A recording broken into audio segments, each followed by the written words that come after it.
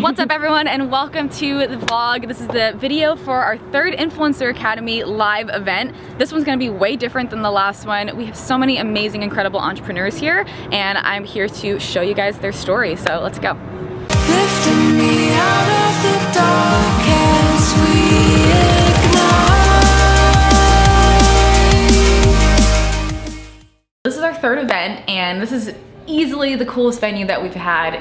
You can see the entire city of Venice, and you can see all of LA on the other side, and we have this awesome rooftop and this awesome space with really good lighting, and it's just amazing. So we like to start off the events just really being able to open up the space and have a container for people to be themselves, and having that energy is really necessary, because if you just dive in to doing all the work, it doesn't come out and come through you the same exact way as it would if you were able to just be fully yourself and fully present.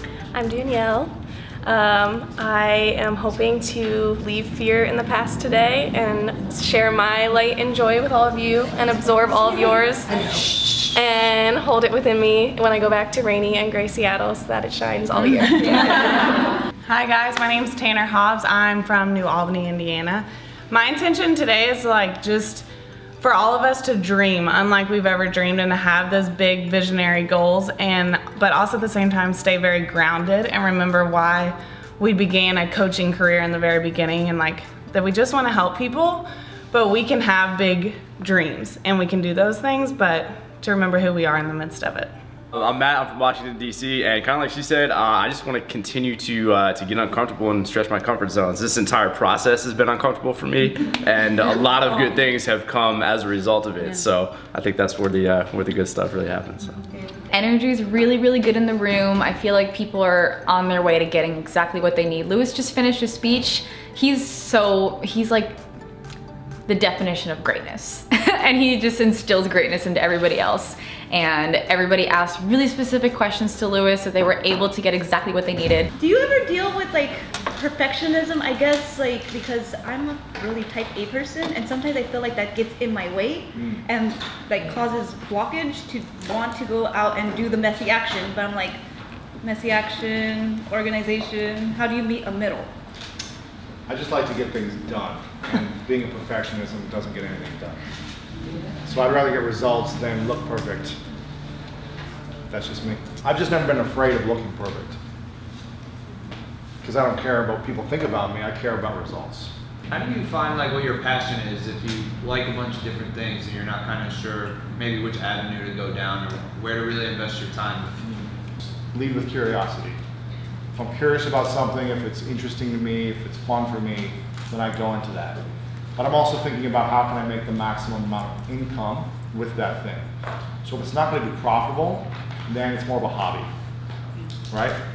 So it's just something that you enjoy. I love surfing, but maybe I don't want to do a business out of it. I just want to surf every morning, then it's a hobby. If you want to make money around it, then you can figure out how you can start a school or create online courses or build surfboards. If you want to do the online stuff or the physical stuff. But that may just want to be a hobby for you. So for me, I think about what's the thing that has the maximum income potential around one of the things I'm passionate about. Because the more income I have, the more impact I can make. But I knew that I just didn't want to feel the fear anymore. And I was willing to do whatever it took to not feel the pain. And I was always like that though. Whenever I was afraid of anything, I would dive in eventually. I was just I'm sick and tired of feeling like I can't dance. So I'm going to dance salsa every single day until I feel like I'm a Latin dude, you know what I mean? I was just I never wanted to feel scared. And even today, I do things whenever I feel afraid, that's when I go all in. And I'm like, okay, it's time for me to find the mentor, find the coach, practice, practice, practice. Freaking Drew Barrymore's walking next to me in the green room, and I'm like, where am I, right? And I'm just do I belong here? Am I ready for this?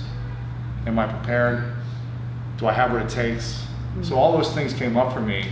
And then I called my coach right before, and I was I don't know. I just don't even know what to do. And he goes, just bring the joy. Smile and bring the joy, and be grateful that you're there, and make it about the audience, don't make it about you. And that's always been my motto, is to serve the audience to the best of my ability, as opposed to making it about me and looking I need to look perfect, I need to look good, I need to say all the right things, I need to make sure I hit everything they said. If I do that, I'm in my head. when I think about the audience, I'm in my heart.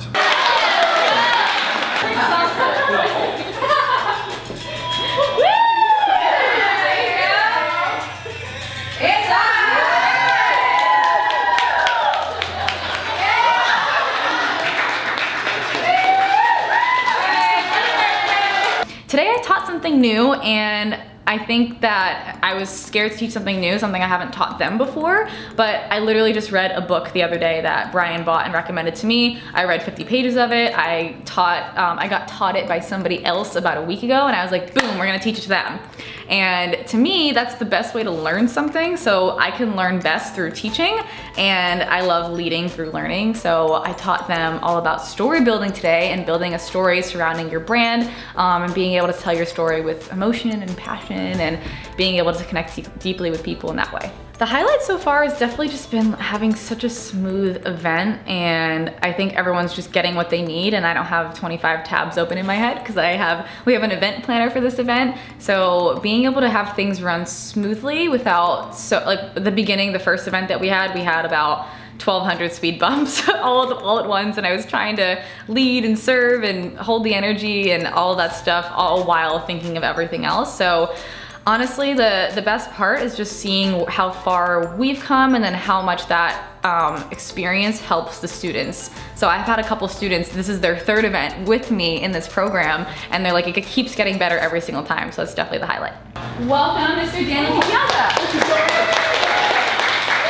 Today, let's talk about finding our path. We're kind of all on this journey together. So what would it be like to live your life as a work of art that's in progress? I wanted to talk to you about this concept that I call the super self. This isn't my original term, but this is something that I've come to really embrace as I've developed myself, as I've become more confident, more assured, more self-assured, more responsible with the way that I handle my life, and just overall more well-rounded. So first of all, it's just growing and developing yourself, and that means physically, mentally, financially, emotionally, spiritually, all the Lees. With all the resources available to you, becoming more powerful. All of us are here because we want to become more powerful. And a lot of times people think the word power is a bad thing because we think about people using power incorrectly. And so if I were to ask you, hey, do you want to become more powerful? What would you say? Yes, yeah, and that's great. And all of us in here probably feel like that. Now, remember that we're in a group of curated minds. All of us have some common interests. There's a thread through all of us here. Not everybody, if you were to ask them, would say, I'd like to become more powerful, mostly because they probably don't know what that means. But it's very important. It's very important. Becoming more powerful means having the ability to change your surroundings, to change your internal and to change your external as a result. And when you become more powerful, what happens? You're able to really give back. And this is what our goal is, to become, at every turn, with every revolution around our own personal sun in our own orbit, to become more powerful every time. And everything that we're doing on a daily basis adds to that reservoir of power that we're building. Part of your journey and part of developing this power is beginning to see the patterns and the trends in your day-to-day experiences. And in this way, you're going to start to unfog the glass around life. Sometimes it feels like we're just going through life and things are happening to us and we can only see a few steps in front of us and we're not quite sure what to do next. And it's almost like the anxiety of not knowing what's going to happen is worse than what happens when it actually occurs. Can you relate? Mm-hmm. Yeah? Always wanting to know, always having to know, always wanting to be certain. And that uncertainty causes literally a physical tension in your body because you just want to know. Even if it's a good thing that's going to happen, you got to know. And so part of this is relaxing into the idea of the fact that you know you're on the path, you know you're on the journey, and as you start to become more reflective of the things that are happening to you, of the people that you're meeting, of the experiences that you're having, you're going to start to notice patterns. Now that I'm experiencing these things for the second, third, fourth time, it's not quite as jarring. And I start to notice patterns, the way people treat me and how they end up acting later. The things that happen in my business and how it manifests 2 or 3 months or 2 or 3 years later, have you guys started to notice some patterns? Yeah, right? As you become more observant, you'll begin to notice these patterns. And when you do, you know that you're on your way. When you start to see that things start happening over and over again, then it becomes easier for you to choose who you want to build with, to determine which direction you want to go. It's not that you can see into the future, but that you've become more observant. You've realized that although each situation is unique, there are trends. And then you can start to make decisions from a place of what? Power. Yes, exactly. Right. If you can see these trends coming, you can act from a place of self-assuredness, or at least much more self-assured than you were when it happened the first time. It's almost like, the way I think of it kind of is like you know, there's so many great women in here. I doubt you guys played as much Grand Theft Auto as I have, but yes. But as with all video games, like, there's a main storyline, and sometimes there are like optional subplots. And you can go off on those optional subplots, and they're very fun. You know, they're very fun diversions, but they're not the main storyline.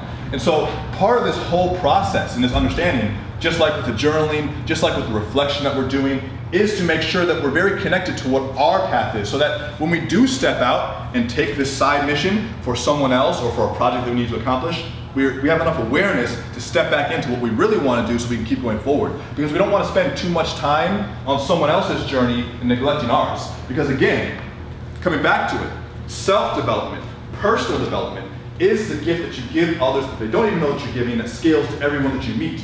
And if you divert yourself because you think you're helping others, you might actually be hurting them by not becoming as powerful as you can, by not developing your super self, by not becoming as smart, as confident, as powerful, as wonderful as you could be. So that's my talk for today. I hope you guys enjoyed. I hope you guys took some information. I'm really just like grateful and appreciative for like the clarity that I received today on my vision, and then being able to not only have the opportunity but have the choice to build the vision of my dreams with my husband. So. Yeah. I'm grateful to be in a room with people who aren't afraid to level up in life and are constantly striving to be better than they were before and do better and help more. And I think that at the end of the day, it's just about helping people, and that clarity is everything. I'm grateful to be here with all of you, for all of you to be so accepting and to feel safe, because I think as entrepreneurs it can be really lonely a lot of the time, and I feel like you guys are like my coworkers at the end of the day. Go into like the group, and like I feel safe here and having you guys outside of here, so thank you for that. Y'all literally make me want to cry. I'm like sweating, my hands are so sweaty, my heart's like beating, but like I'm just so grateful to be your guys' coach and like also be able to be vulnerable with you and like share things. Like I'm just so grateful for every one of you, and you guys are all doing amazing things, and I just love you so much. So much love, like, yeah. I'm grateful for just the vibes and the spirit. Like as soon as you step in here, like how freaking cool is it that we're all out there just to serve and help people, and we do that with each other too.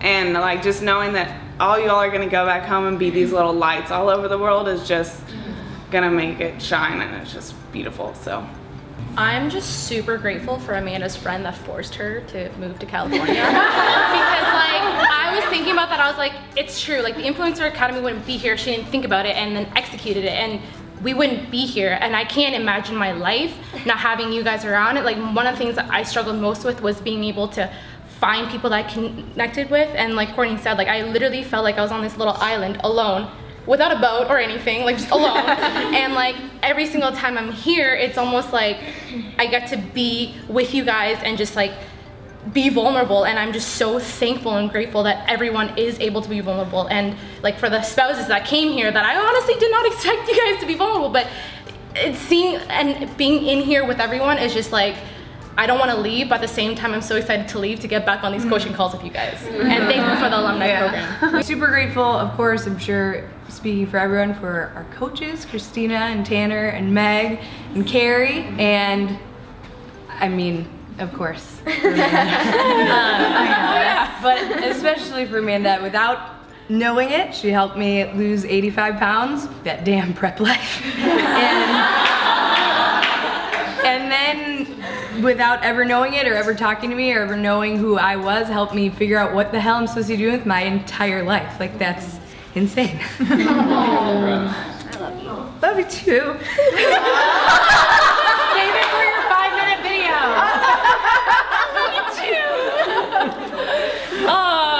Okay, so I have 2 grateful fors. I'm so grateful for the community coaches. I think that the last month, them being here, it stepped up everything. It literally stepped up everything, and it wasn't me wanting to toss off work to them. It was I wanted you to have more support.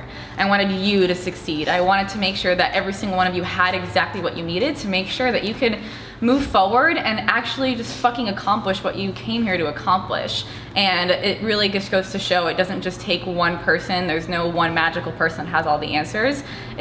I'm so grateful for all of you guys.